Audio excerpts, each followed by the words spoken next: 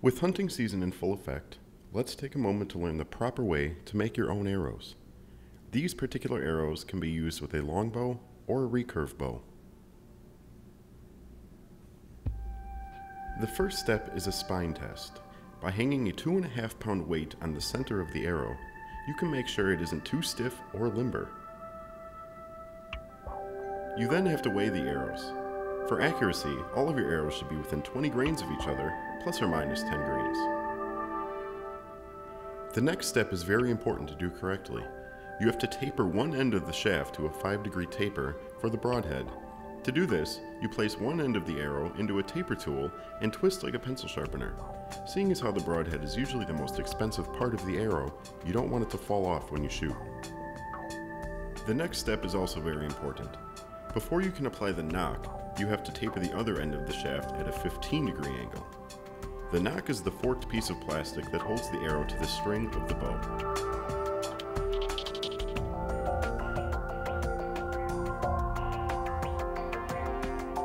Next, you want to dip your arrow in a tube of paint. This is called the crown dip. The paint can be any color and you can cover as much of the arrow as you want. This step is purely cosmetic. Next, you have to seal the arrow. You dip the entire shaft in polyurethane and let it dry for 2 days. This is to protect the arrow from the environment. Cresting is another step that is strictly cosmetic, but it gives your arrow some character. You want to pick any color paint you want, but generally you'd like to pick something that goes well with your crown paint. First, you place the arrow in the cresting machine.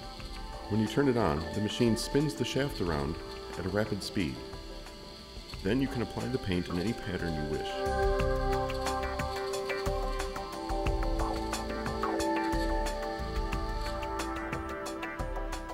After cresting your arrow, you want to dip the entire arrow in polyurethane one more time to protect the crest.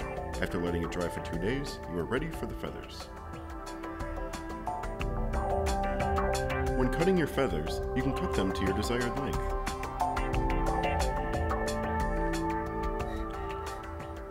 These feathers are turkey feathers and are being cut to a length of 5.5 inches.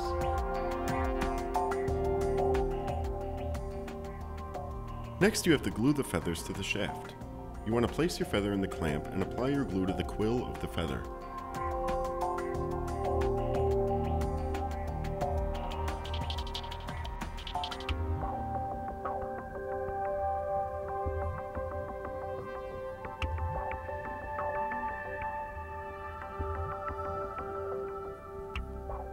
You want to allow 15 to 20 minutes of dry time for each feather, but before applying the next.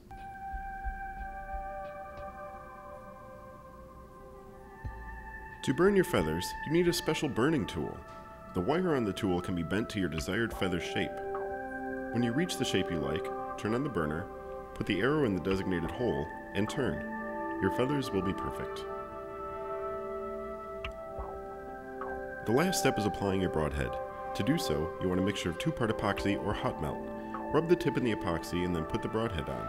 Be sure to twist while you do it. That ensures a snug fit. There you have it. Your arrows are all done and you're ready to go practice. Have fun, but always remember to be safe.